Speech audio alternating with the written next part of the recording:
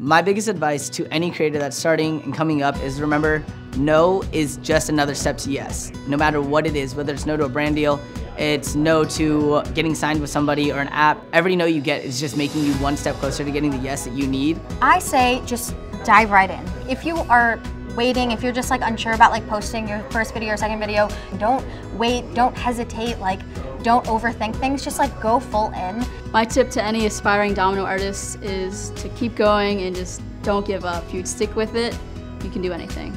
So what you want to do, and what I've done, is I utilize my cell phone a bunch, and it's a really simple setup with a ring light, a cute backdrop. Your lighting is very important, especially in makeup. This is a great time to become a creator because it's actually a business and you can make a living off of it. Every person truly does have a unique voice in even a crowded market. There is room for another creator. And so I just want to let people know that their dreams can still definitely be well and alive.